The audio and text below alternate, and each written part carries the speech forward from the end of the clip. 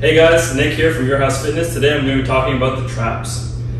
So, traps are a very infamous muscle because often in our society, everyone's traps are very tight. We're walking around like this. So, learning about how the traps works can really help out with our shoulder health and our posture. So, when we're working on the traps, we really want to think about releasing them and then contracting them. Getting this motion is going to help release the traps in this isometrically contracted position, bring our shoulders down, and that will help clear the space inside our shoulders for any kind of pressing movement, any overhead movement, pretty much any movement with our arms.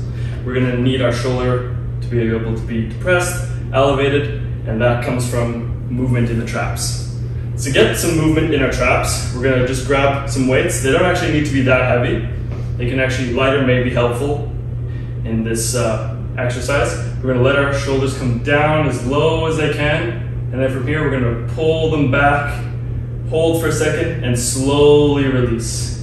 As we're going through this motion, we're learning how it feels to let our traps release, pulling down, bring our shoulder into a more depressed position, which again will help out for any kind of pressing or rowing movements. Common mistakes is when we're going for a shrug, keeping the shoulders forward like this. When we're doing exercises like this, we're never actually coming into a more neutral posture with our shoulders and our spine. So we're not actually working on that good posture. So again, when we're doing our shrugs, make sure that we don't stay in front, just like so.